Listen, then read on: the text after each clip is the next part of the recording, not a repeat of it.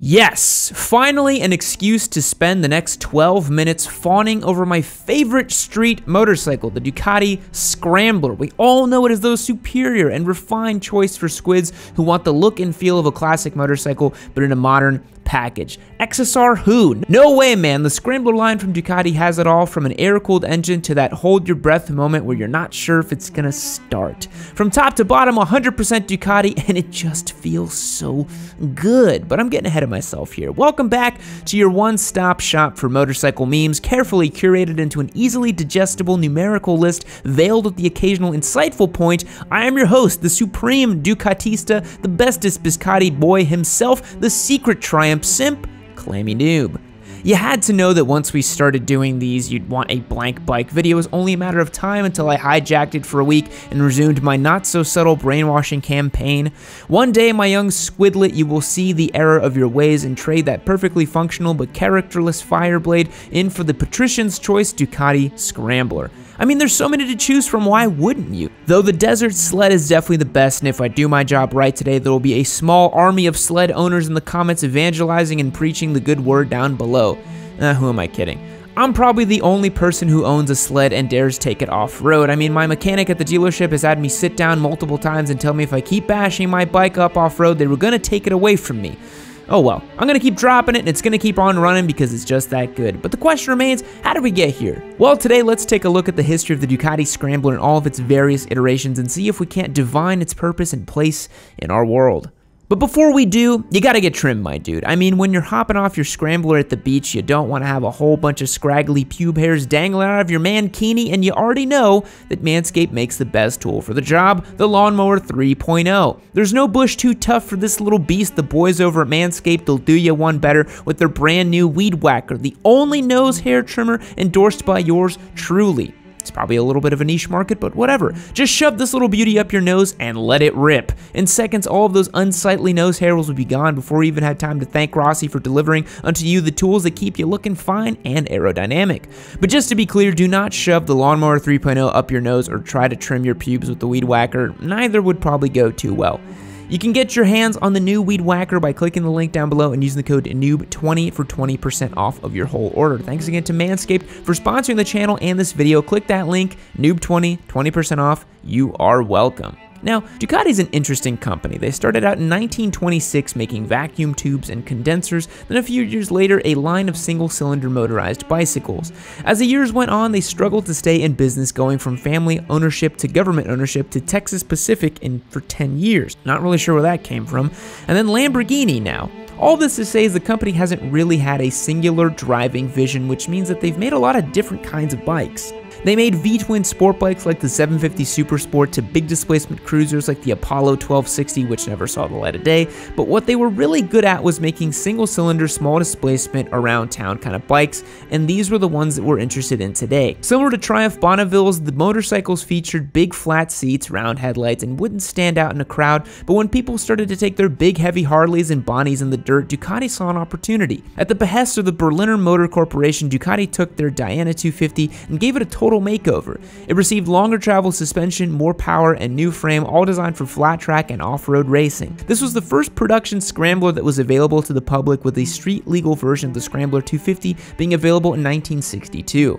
These are referred to as the narrow-case Scramblers due to the engine having been much narrower to fit inside the new frame.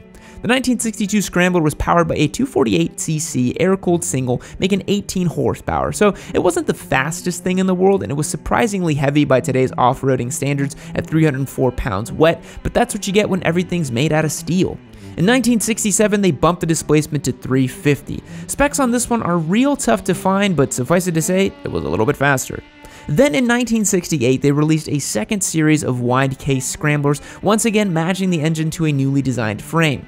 They made engines from 125cc's to 450s, with the Scrambler 450s being the most popular in the United States, where they were named the Jupiter. The Jupiter had a 435cc single-cylinder engine pumping out 23 horsepower with a 5-speed transmission and a roaring top speed of 80 miles per hour. It weighed in at 293 pounds with a seat height of 30.3 inches. The last year of the Scrambler was in 1971 with the Desmo R/T, which was the first Scrambler to feature the classic Ducati desmodromic valves, which prevented valve float.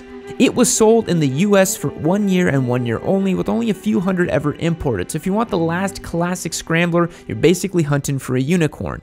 It made 31 horsepower from its 436cc single and could go from 0 to 60 in 5.8 seconds.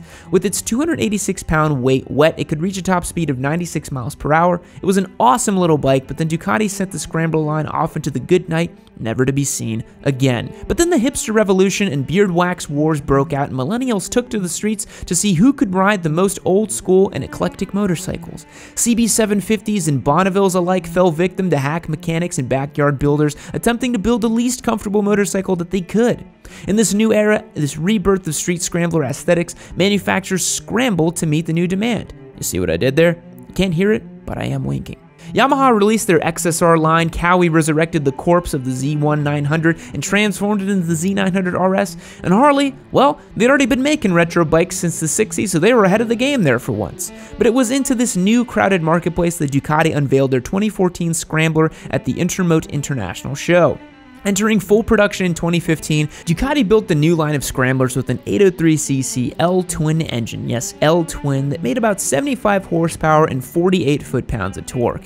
In keeping with the old school Scramblers of yesteryear, these new bikes had a big banana seat, round headlights, and retro paint schemes. If you ask me, this is one of the most true to its roots neo-retro bike. It's air-cooled, it doesn't have sophisticated computers keeping you from yeeting yourself into a tree, and while they're not specifically sold as off-road or flat-track bikes, you can totally take them into the wild. When they were first released, the Scramblers, you could buy a whole bunch of different models. There was the Classic, the Urban Enduro, the Icon, the Flat Track Pro, the Full Throttle, the Italia Independent, and the little baby 62 with a 399cc engine. Nowadays, there's a few less of the 803cc Scramblers available, with the Urban Enduro being replaced with the Desert Sled, and the Italia Independent getting the axe. However, you can get yourself a big boy version with a 1079cc engine in the form of the Scrambler 1100. This one's not really a pure Scrambler since it has a lot of extra technology baked in, and the Scrambler life is about having a pared down, back to basics riding experience. But here's the question, with so many versions of the Scrambler available, which one should you get? The correct answer is the Desert Sled. Moving on. No, just kidding, come on. While I do absolutely love my Desert Sled, I do understand that it's not the right motorcycle for everyone, and I would kindly ask those people to leave. Still just kidding. But seriously, which one should you buy? Well, if you're feeling like owning a piece of history, there's a bunch of those old school Scramblers available. You just need to know where to look and be willing to deal with a lot of quirks, from carbs to kickstarters and all kinds of weird electrical problems. There's a reason they were so popular back in the day, but on modern roadways, those old Scramblers might not cut it. So I'd say grab yourself a modern one, and as for which one to get, that's really down to which one you like the most. Not unlike the Harley Sportster, they're all priced roughly the same, with the cheapest being the 62 at $79.95. And with it only making 40 horsepower and 25 foot-pounds of torque, it's actually a perfect beginner bike. If you want to shell out a little extra for that fine Italian steed, but hey, you'd be able to flex on all your buddies with their Ninja 250s and R3s because you made the correct decision. Just don't forget about all the service charges, because the sticker shock might just kill you. For the rest, expect to pay anywhere from $10,000 to $12,000. Unless you go with the 1100, you're going to get the same air-cooled 803cc power plant with a few key differences to set each model apart from the others. So let's say you decide to take the plunge into the Scrambler life with a modern Scrambler because, well, let's face it, no one's buying an old school one. What issues might you encounter with this bike? Well, there's been three main problems. The first is heat issue. Since these bikes are air-cooled, they have a hard time regulating their temperature. Unfortunately, there's not a lot you can do to solve this issue other than keeping the bike moving or to use lower octane gas. You might also be able to avoid some heat from the exhaust getting back to the engine by wrapping the headers. As a Scrambler owner myself, I can say they do run hot even on 80-degree days. It can be pretty toasty if you don't keep it moving. Overheating can cause damage over time or just cause the bike to crater, but such is the life of a Ducatista. The second major issue has to do with the side stand sensor, which might not register the position of the side stand correctly. Common symptoms of the bike not starting or dying when you put it in gear. However, I have not seen reports of the side stand switch killing the bike while it's in motion. This is a pretty easy fix, either replacing the faulty switch or bypassing it altogether, which is a super common mod on bikes like the DRZ or other dual sports. Finally, there's an issue where the clutch is prone to wear early, meaning that the bike might be rendered impossible to ride.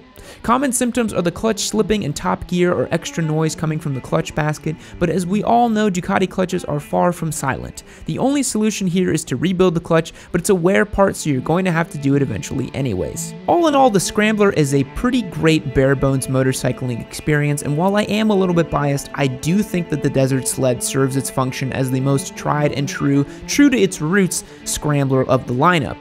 And if you'll allow me to wax poetic for a moment, the Desert Sled really is the one to get because it is actually really different. It features a completely different revised front end, off-road modes for riding, the frame has been extended and changed, the swing arm is different, it comes with different wheels, has a 19-inch front end. It's a truly awesome bike that will wheelie, happily trundle down off-road on some light off-roading trails. Wouldn't want to chuck it down a single track, but it is a fantastic motorcycle. And that 803cc air-cooled 2-valve Ducati engine, it has tons of character. Whether you're a new rider just starting out, or you're a more experienced rider who's looking for an authentic experience, or you just want to goof around with a really fun motorcycle, the Ducati Scrambler lineup has something for everybody, and I am a little bit biased because I own one, but I do think it's a pretty awesome motorcycle. Just don't be upset whenever people call you a Ducatista and ask you where your Biscotti and Espresso are, because, well, I did start that meme, and so it does persist pretty heavily. Hey, you adorable little squid! Thanks for watching the video. Why don't you click on this one right here and keep watching?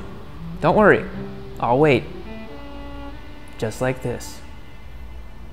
Click the video. Do it now.